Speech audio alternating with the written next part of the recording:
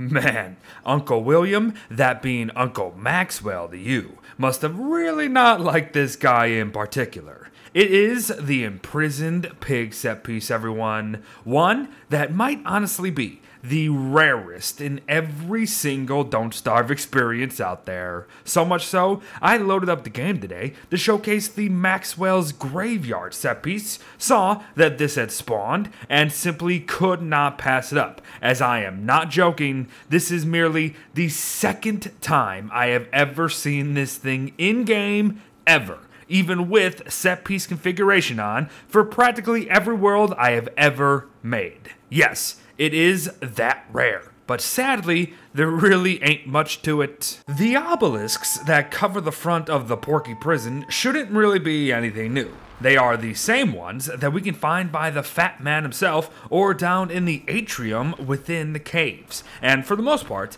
they are proximity based. However, we can actually manipulate them ourselves through sanity. And it is very simple. High sanity will see the obelisks blocking you, while sanity levels that are at 15% or lower will have the obelisks fall away and allow us to pass. So you can do this the hard way by slowly draining and regaining your sanity through food or anything like that, or just plop on a nightmare amulet for Pete's sake for instant access. Good stuff. Now, the basalts around the joint are so big and heavy that looking to mine them is gonna be futile. Attempting to blow them up will likely just result in you being blown in the process. Wait, that's not what I meant. And at the end of the day, even bosses are powerless against them. Yes, even the mighty, fluffy Berger. And that is interesting stuff. So to build off that, this incredibly rare set piece could very well just end up being the one and only foolproof cage for big bats. Yes, end tables and fossils work for many bosses too, but Berger can actually walk over and break them himself. With basalts, however, not a soul beyond a nightmare creature can pass or smash them.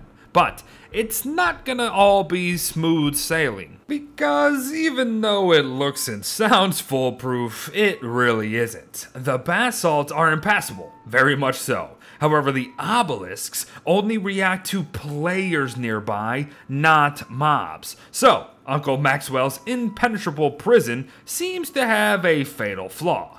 The prisoners within the walls can kinda just walk straight out of the front gate. That said, it is still a very cool location to find, if you ever find it, that is. Sometimes bosses will cooperate and just stay nice and tucked in there. Some folk have tried to farm hounds by trapping vargs in the place, and others just leave the pig to his own dang devices, really.